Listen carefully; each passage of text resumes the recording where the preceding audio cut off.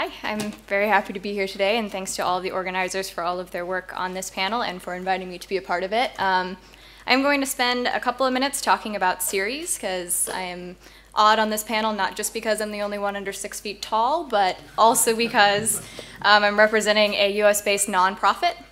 So CERES is an advocate for sustainability leadership, and we work to mobilize business and investor leaders on sustainability issues, working for sustainable markets and ultimately a sustainable world. We're based on 3 networks. We have our coalition, which includes the socially responsible investment firms and some smaller boutique firms, as well as other NGOs and nonprofits working on various environmental, social, and governance issues. We also have our investor network, which at the moment has just over 100 members representing over 10 trillion in assets. It's the Investor Network on Climate Risk, or INCR. And we also have our company member network, which is just over 70 companies. The majority of them are North American-based multinationals in a variety of sectors. And all 3 of those groups work to move each other, as well as policymakers and other market players to achieve our sustainability goals. We have sort of a foundational document that we released in 2010 called the CERES Roadmap for Sustainability, and that document lays out our expectations and vision of what a 21st century corporation looks like. And that covers 4 areas: governance, disclosure, stakeholder engagement, and then the bulk of the report centers on performance. And again, that covers broad sustainability issues, not just water. In October of 2011, our water program, which is now about 4 or 5 years old, released the CERES Aqua Gauge. And that's basically a deep dive on water that is also based on our CERES roadmap. So it covers similar focus areas and takes a similar approach to water issues as the roadmap does to sustainability broadly. So now that you know sort of where we sit in this space and where our perspective is coming from, I'm going to walk you through some of the trends that we see and getting a bit to some of those players that are a little bit longer term that we do work with, and some movement that we are seeing in the financial and investment and corporate communities. And then I'm just going to tell you a bit about one of our latest reports and draw a couple of insights from a report that we released in June called Clearing the Waters. So first, just a couple of examples, and one from Bloomberg, that highlight some of the trends that we're seeing. So since we do work with these broad networks, we see trends on sort of a broader scale than one might be able to spend time in working, at one institution or another. So the CDP Water Survey is a great example of investor support. Support keeps going up in the 150% this year and seems to be continuing on that trend. It now represents 470 investors managing 50 trillion in assets, which is, not small. Shareholder proposals and the more the sort of activist share owners that file these proposals with companies. We saw 42 proposals filed in 2011 and 2012 asking for disclosure of both water risk as well as management response. And that's an area where CERES is really interested and where the Aqua Gauge tries to set out some expectations and standards there. Bloomberg has their new Water Insights product that's designed to help analysts and portfolio managers to identify water risks in their investments. So taking a new lens, bringing that data to one place, to a commonly used platform for the faith-based and socially responsible investors, as well as the more mainstream investment community there. And then Standard & Poor's has an increased focus on water risks in research and rating methodologies. And we also have a report called The Ripple Effect that looks at some of these embedded water risks in financing mechanisms like municipal bonds.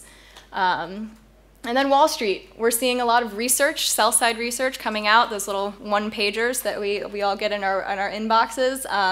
A lot of them are focusing on water risk, are talking about water issues, whether in a particular geography, industry, or just broadly looking at that. And I should take a moment just to emphasize that we do work more closely with institutional investors, so those pension funds and so forth, at CERES than with the finance community directly. So direct all your specific questions to these guys. So in June, we released a little report called Clearing the Waters. And this was an update of some work we did in 2010 looking at water risk disclosure by companies in 8 water-intensive sectors, and those are the sectors listed there, many of the ones that we heard about in John's embedded water risk slide earlier. So in 2010, we looked at both voluntary and mandatory disclosures of water risk, and we also worked to start on the definitions note, defining physical, reputational, litigation, and regulatory risks related to water. So we have our definitions set out both in the 2010 report and in this one, if we want to bring those out and debate them. So at about the same time that we released this report, the SEC released their guidance on disclosing water-related risks that are directly tied to climate change in financial filings. So the U.S. Securities and Exchange Commission came out and basically said that if you have material business risks related by climate change, we need to see them in your annual reports. So that's 10Ks, 20Fs, and 40Fs are the names of these wonderful, colorful forms.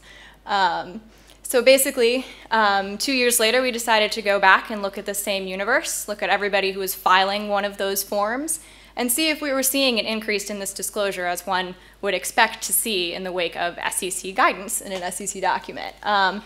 So looking at the graph on the left, the green bars are 2011, so these were filings that were filed with the SEC in 2011, versus the 2009 filings in blue, and that's what was discussed in the 2010 report. So we are seeing increases. There's still quite a bit of work to do, and we can get into a long debate about what they're saying and what maybe they should be saying in these filings, but overall it's moving in the right direction, and we're seeing more disclosure from companies on water risks in these different categories.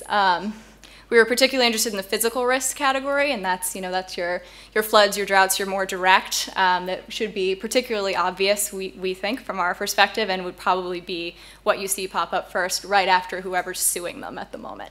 And then perhaps a bit more interesting, at least from my perspective, is making the climate connection. So this is a look at all of the companies that made the direct connection to the water risks they were disclosing and climate change. And we were pretty strict on awarding credit in this category. So the companies that are represented here, and I just have the percentages up here, but I'm happy to walk through who they are if anyone has questions later.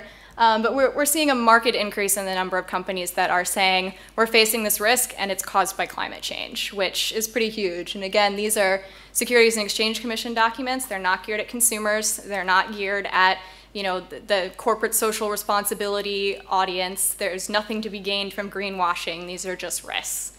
So yeah, again, we're seeing 83% of the beverage industry, but most of the other industries, there's still a long way to go in terms of recognizing these risks. And particularly in some of the heavier industries, we expect if one of you faces this risk, likely you're all facing it somewhere.